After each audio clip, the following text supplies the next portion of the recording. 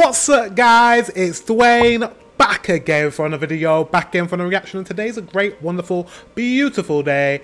And do you know why? I'll tell you why. Because it's another Finland day. Life in Finland. That intro never gets old. Life in Finland, 9 things that shocked me living in Finland. Without further ado, let's get into this reaction. Let's go.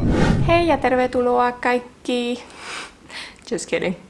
My name is Kat Rivers and welcome to my channel. If this is the first time you're coming here, don't be shy and go ahead and click the subscribe button. I make videos about my life in Finland and cultural differences with America. Cultural differences. In this video today, I'm actually going to be sharing 10 things, good, bad, weird, that shocked me in the time that I've been living here. Okay. Let's get to it. So the first thing that shocked me, and I'm gonna put this in a very good category, but also weird category, it's showers. So showers here in Finland, amazingly, showers? You just have a shower head and then there's like no walls to separate the shower from the You have a shower head and there's no walls? Rest of the bathroom. Oh, it's like an open shower. So it's like open. So the entire floor is tiled and probably slanted in a way that it filters out. That's not a bad thing. That's not a bad thing. I used to work in a hospital and they used to have them a lot. They're kind of called wet rooms. I think you call them wet rooms because the whole room gets wet. I'd rather that than having just a cordoned off shower where if the water spills over, you're like, oh no, I've wet the whole bathroom and the bathroom is not waterproof. This is a lot more of a practical way of having a shower. I get it. See, this is what I love about Finland. This is what I love about you guys. You're practical. You're always thinking, how can I make this task shorter? How do I make my life easier? How do I get from A to B quicker, more efficient, and with less stress? You go, Finland. So once you actually go into the bathroom, you might have your toilet, your washing machine, you know, that space where you walk around in the bathroom. Well, that is all connected to the shower. So if you're showering, water will just go everywhere. So the second thing that was pretty... But then the whole, yeah, anyways. Pretty shocking and surprising is the fact that I have not needed to have a car here. So I'm very used in America to using a car every day to do everything. Go to work, go to the supermarket, run any errands, whatever. Like, just the thought of having to take a bicycle anywhere, I don't think that's even possible where I'm. See, this is why I will love Finland as well, because I can't drive.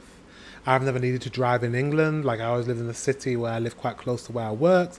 So living in Finland sounds good to me. Sounds like everything's quite close together, and you have a really good, she said, biking, so bicycle infrastructure. I love riding a bicycle. Perfect. I'm just selling myself. In Panama, like, we don't have bike lanes, so you know. Okay, the third thing that was kind of shocking and surprising at the same time is like people here literally don't give a shit what you wear. Like if you're a doctor or a nurse or a teacher or, you know, whatever, it really doesn't matter what industry you're in unless you're a politician. Like, I have seen people in every type of like profession with super colorful hair, piercings, even tattoos on their face, necks, whatever, and nobody gives a shit. And that is awesome. That is awesome. That is awesome. Is that true? So you could be a doctor and have piercings, bright pink hair, tattoos, all sorts. So you could just be yourself in whatever profession you're in. You could just be yourself. That's really good, because I don't think we should judge people, right? And you should be able to have self-expression no matter what. That's really good. Let's see, that's forward thinking. Because who cares? You know, if you want to go in pajamas to work, sure, why not? So another cool thing I learned or discovered or noticed here in Finland has been just like any kind of bureaucratic process. Anything you need to do, you can basically do 80% of anything online. I got my apartment online. We never had to meet anybody like from the agency. They just said, this house is available, go see it. We went to see it without anybody. And then we just said online, yes, we wanted. We paid money into an account, and then we went to pick up the keys at some like pickup point. Easy. And like, so again, the next, there's a running theme. Again, there's a running theme. She said no bureaucracy. I can't say bureaucracy. Okay. There's no bullshit, basically. There's no nonsense. Like, things are simple, straightforward, and to the point. Things like to be straightforward and to the point, and they like to get from A to B very easily. And I like that. I don't like nonsense. And you're not a nonsense people. The next one is recycling. Recycling. I'm guessing most people that watch YouTube probably know about the existence of recycling and maybe have attempted at some point in their life to recycle things. But here, oh my god, it is next level. I have upped my recycling game so much. Like, you know, you've got the cardboard, you've got the tin cans, and then you've also got like the plastic bottles, which is separate from the bottles, and then you've got the bio, and then, you know, the burnable kind of waste. There's so many different kind of categories, and it makes me feel so much better about what I'm consuming. I don't know, and it's very, very easy to recycle here. It's like... That's what it is. It's all about the ease of being able to do something. I don't think in England they make it that easy.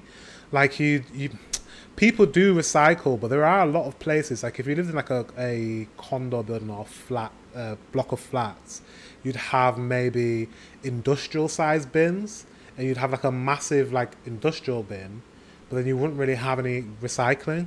Whereas in houses, if it is in like a residential area with houses, you do have bins. You have a green bin for like garden waste, black bin for wet waste, and then you have a black bin, I want to say, for like plastics and stuff.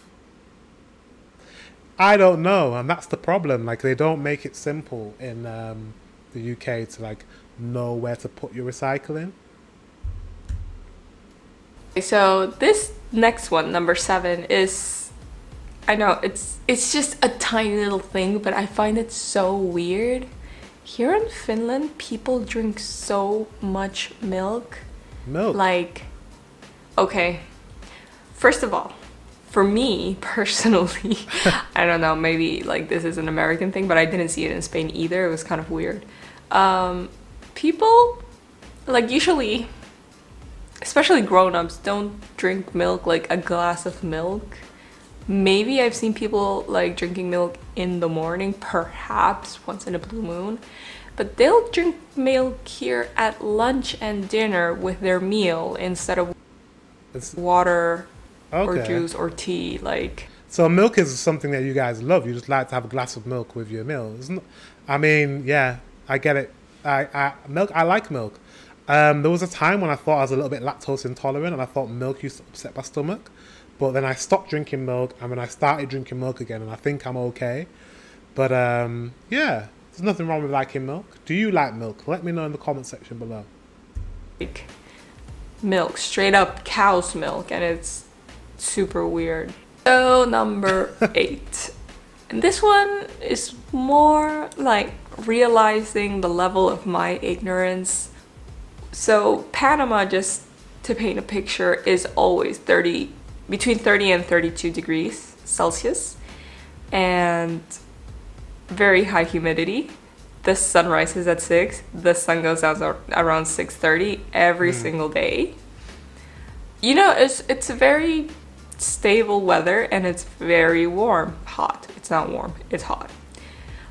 So for me, a hoodie was already kind of like a jacket. I would put it in the category of a jacket, but when I came here after going through winter and autumn and spring and summer, I have come to know that there are so many different kinds of jackets. And for so many different types of purposes and types of weather. And you know, that's something that I never even thought about. I thought like, okay, if it's winter, you just throw on like a big jacket and that's it. No. And like I've had to get like windproof jacket, waterproof jacket, winter jacket, super winter jacket. You know, like if you have like wet snow, winter jacket is different from the dry snow winter jacket because, you know, the needs are different. And if you're biking, your jacket needs to be different than if you're just walking and going by bus or whatever. Yeah, even if you said it really, really fast, it's true. Like you need, well, I'm from a country that's a little bit cold. Like England's a little bit cold, and we have different jackets. I have a duffel jacket, which is like, I love my duffel jacket. Yeah, I have that. I have my bomber jacket. I have my raincoat jacket. I have a jacket with no hood. What else did I have? Yeah, you have a lot of coats and jackets in England. Like I have about 4 or 5 coats and jackets. Whereas if you're from a hot country, like you probably just need one hoodie and that's it. And I had loads of hoodies, but I had loads of jackets as well. And sometimes you wear the hoodie underneath the jacket if it's cold.